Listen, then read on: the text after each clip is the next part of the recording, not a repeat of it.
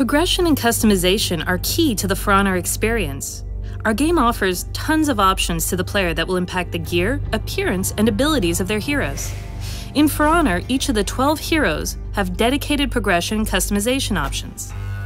There are two main avenues to progress and customize a hero. First, at the end of each match, players have the chance to loot gear on the battlefield. Each item comes with its own gear stats, gear rank, and appearance. You can also unlock gear items in scavenger crates. Secondly, XP is awarded and used to level up a selected hero. By leveling up, the hero gets access to more feats and customization options.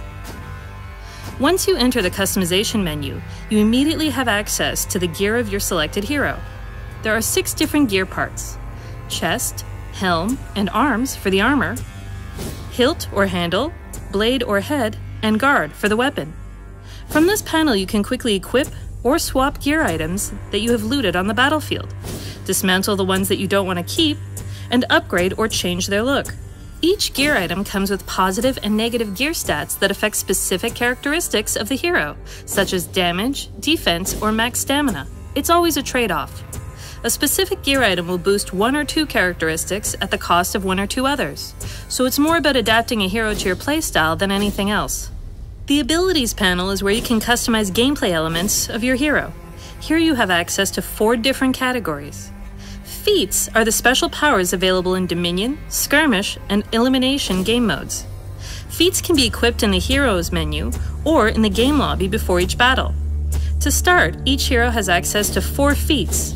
The 8 remaining ones will be unlocked by leveling up. Executions are the finishing moves that players can trigger when they victoriously end their fight with a heavy attack. 2 of them can be equipped at the same time. The longer they are, the more health they give your hero back when performed. To start, each hero has access to 2 executions, while the others are unlockable with steel. Emotes are taunts that are unique to each hero. They don't impact gameplay. To start, each hero has access to 4 different emotes. The remaining ones can be unlocked with steel, and 4 of them can be equipped at the same time. Effects are special visual effects, such as a lightning strike, that can be equipped to provide additional flavor to an existing move and don't impact gameplay. Some can be unlocked with steel, while others, a special reward, Ubisoft Club for instance, or in bundles. Now let's move to the Appearance panel. Here, players can select what visual elements they want to customize. Outfits are special sets of customizations that give you a kick-ass look right away. There are 4 types of outfits: Battle, Elite, Mythic, and Reputation. In traits, players can select the gender for some heroes as well as their skin color. In Head, Right Shoulder, Left Shoulder, Back, and Standards, players can choose the paint pattern, engraving, and symbol that will be displayed on the corresponding body or attire part of their hero.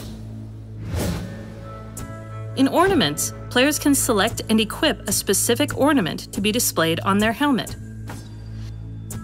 In Material, players can choose the base material of their armor.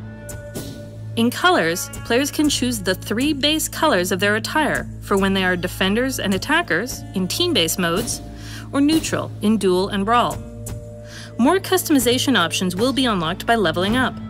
With all the different gear items, body parts, patterns, symbols, engravings, and outfits, you will have tons and tons of different possible combinations in For Honor to make each of your heroes play and look totally unique.